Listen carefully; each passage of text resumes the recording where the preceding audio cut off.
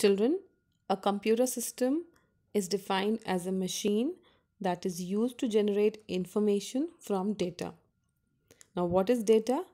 Data are the raw facts and figures which, when processed, becomes the information. So, how can I differentiate between whether it's a data or an information? So, when you have any number or any text which is not giving you the complete information, then that will be called as a data. But when you process them, when you put the words together and make convert it into a meaningful sentence, then it will be called as an information. For example, 2, 3 and a plus operator, they are the data. But when I process them, do the calculation, I get the answer as 5. So 2 plus 3 is equals to 5. Now 5 is the information generated from 2 and 3. A computer system is also defined as combination of components designed to process data and store files. So a computer system always requires a hardware, a software and a user to fully make it functional. So let us now explore various hardware components of computer. Monitor.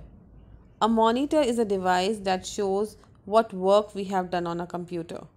There are basically three types of monitor: CRT monitor, LCD monitor, and LED monitor. CRT monitor. The full form of CRT is cathode ray tube. It is a traditional glass screen television like monitor.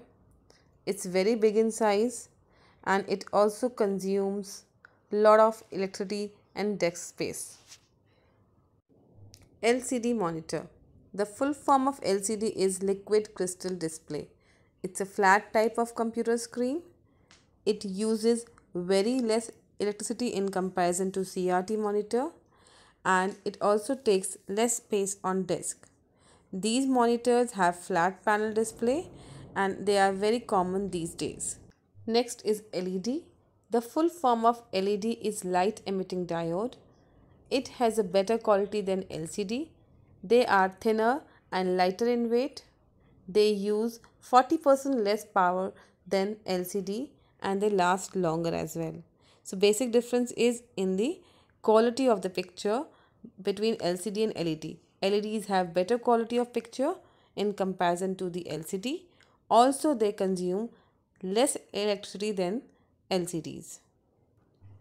Another important part of computer is CPU.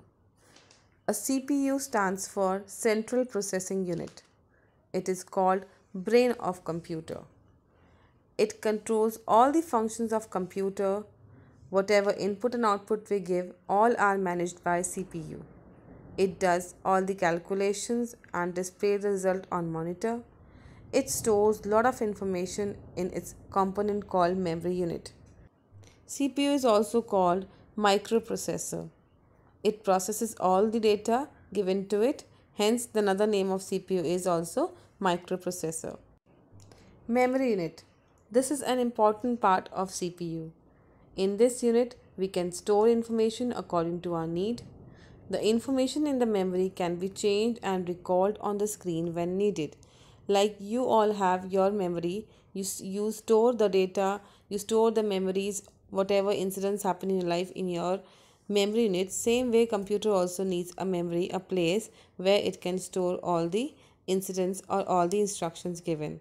And they are recalled like you recall all your old memories. Same way here, the computer recalls all the old memories whenever it is required and show us on the screen. Another component of CPU is CU, control unit. It controls the work like traffic policeman. It controls and manages the working of all parts of computer. It also controls all the activities which we give to the computer to do. It tells other parts of computer what they should do and when they should do. The third and the last component of CPU is ALU, Arithmetic and Logic Unit. It performs all mathematical calculations and also performs logical operations. It is responsible for all kinds of calculations given to a computer to do. Mouse. Mouse is a pointing device. It is connected to CPU by cable. But nowadays we also have mouse which are wireless. A mouse has two buttons, one on the left and another on the right. It is used to point, select and move any object on the screen. It also helps us to draw anything on the computer and also play games. A scroll mouse has a scroll wheel in the middle of the left and right buttons of a mouse. The scroll wheel helps you to move up and down in a page. Another device which is commonly seen in computer system is printer. A printer is used to print the information from computer to a paper. The output printed on a paper is called hard copy. It can be a colored or a black and white copy. A printer is an output device and it is used whenever we want to generate a hard copy. Children, we also need one device to give input to a computer. Keyboard is a device by which we give an input to a computer in form of text and numbers. A keyboard looks like a typewriter. When we start typing, the text appears on the screen and the text starts writing from the place where cursor is blinking. A keyboard has many keys. On a standard keyboard, there are 104 keys placed altogether. Different keys are available on a keyboard and each set of keys has its own purpose. Now let us see how many types of keys are there. There are alphabet keys, number keys, function keys and special keys. Alphabet keys. The keys which are available on the center of the keyboard are known as alphabet keys. The letters from A to Z are on the keyboard, which makes us type all the characters. The alphabet keys on the keyboard are in a specified pattern. They are not from A to Z regularly. The first key is Q, then W, then E, then R, then T and Y. That is why a standard keyboard is known as QWERTY keyboard. Next is number keys. Number keys are on two places on a keyboard. One on the top of the alphabet keys and another on the right hand side. The right hand side keypad is used frequently than the upper keys. The digits on the number keys are from 0 to 9 and these keys are used for writing numerics on the monitor screen. The right hand side keypad can be used when the number lock is on. Next is function keys. Function keys are on the topmost part of the keyboard. They are numbered from F1 to F12. They have special purpose. Next is special keys. There are many special keys, so we are going to cover them one by one. First is spacebar. It is the longest key of the keyboard and used to give space while typing. It also falls into the category of typing keys. Next, enter key. Enter key is used to bring the cursor to the next line. Caps lock key is used when we want to type something in the capital letters or uppercase. If the caps lock key is on, the text will appear on uppercase, and if the caps lock key is off, the text will appear in the lowercase. Next is delete key. Delete key is used to erase the letter on the right hand side of the cursor. Backspace key, it is also used to delete the letter on the left hand side of the cursor. Shift key. Shift key is also a special key. It is used in combination with other keys. When we press shift key in combination with other keys, the letters on the top of the key are printed on the screen. It is also used for printing the letters in uppercase and lowercase accordingly. Next comes the navigation keys. Arrow keys are important navigation keys. Arrow keys are used to move the cursor up, down, left and right.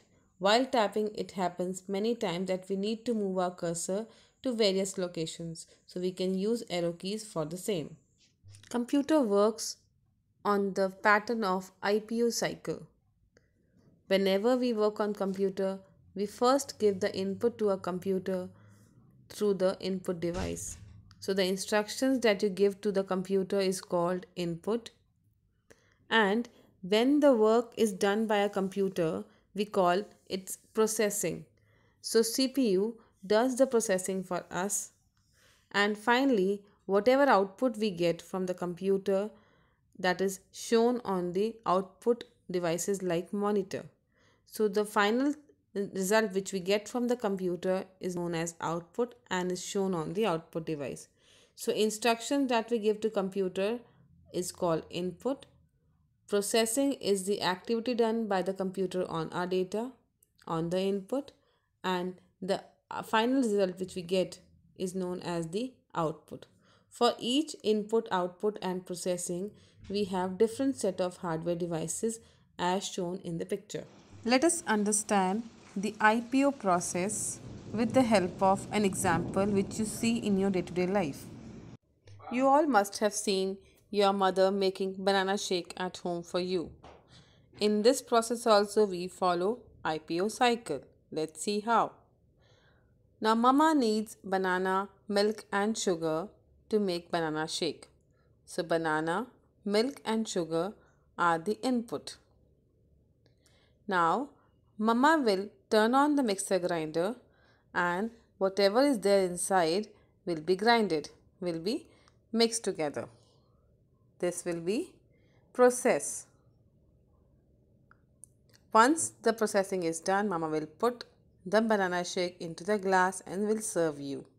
So the served banana shake is the output. So we have seen how IPO cycle is applicable in day-to-day life. In the same way, to do any work on computer, you have to follow 3 steps: input, process and output. This is called IPO cycle.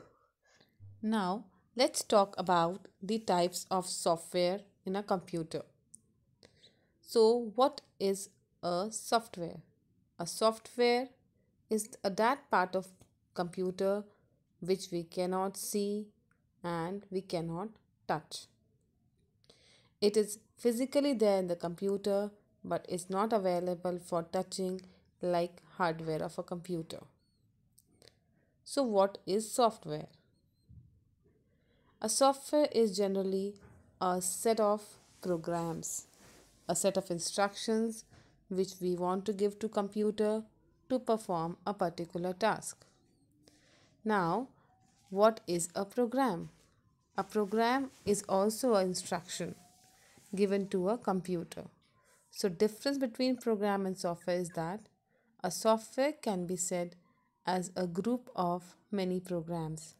When many programs are put together, it is called as software. And a single set of instruction is known as a program. There are 2 types of software: application software and system software. Both the types of software are of equal importance to us. So let's first talk about system software. System software. These are those programs, those softwares which helps our computer to work and manage all the activities which we are doing. We need an operating system to run our computer properly. It manages all the hardware components and their working. We can have a computer without application software, but we cannot have a computer without a system software. You can say a system software is a soul of a computer. Without system software, a computer is just a bare machine. So what are the examples of system software? All the operating systems are known as system software. Now let's see what is application software. Application softwares are those softwares which perform a particular task. They are meant to do a single kind of work and they cannot manage our computer and its hardware devices. So application softwares are used for particular tasks and they may or may not be in the computer. Here are few examples of application software. You can see we have Paint, we have Gmail, we have MS Word, we have Media Player. So there are few examples of application software which we use in our day-to-day life. So that's all for today, children. Thank you so much. Thank you for your patience listening. Hope you must have liked the video.